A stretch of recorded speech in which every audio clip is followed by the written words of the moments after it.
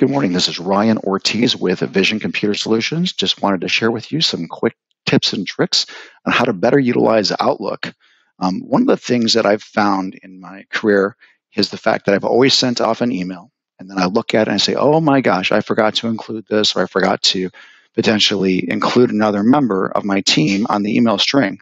And going back and doing that, unfortunately, is not always a quick fix. So going through and finding best practices to be able to utilize those tips and tricks are critical to your business success. So we're going to step through it. So one of the ways that we talk about is actually delaying emails. So in Outlook, you can actually go over to the File tab.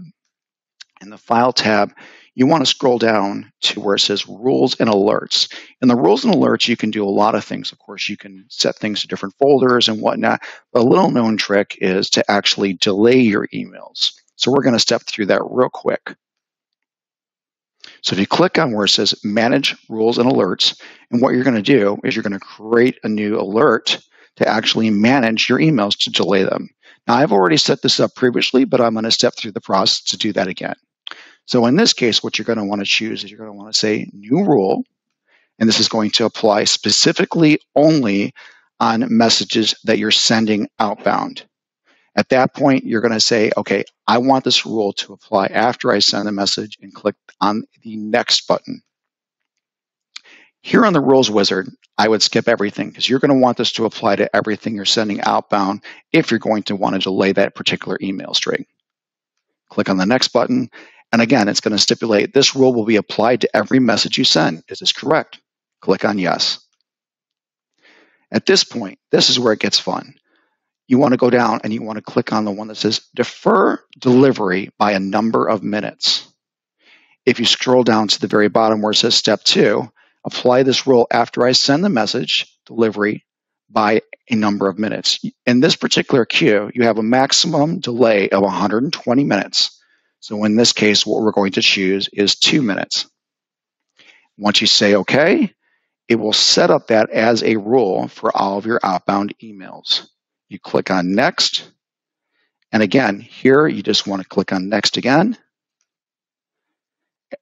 This is where you can actually then specify the name for the rule. So since we had delete emails, I'm going to put that in again.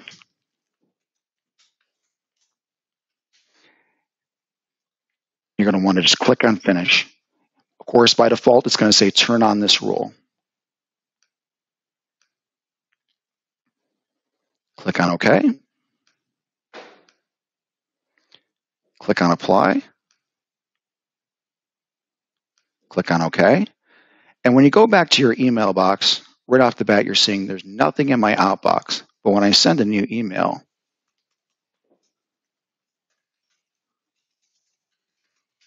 it's actually going to delay that email. So when I send that off, it's literally sitting in my outbox queue. Now I'm connected to my network, but it's going to sit there for 2 minutes before it's sent.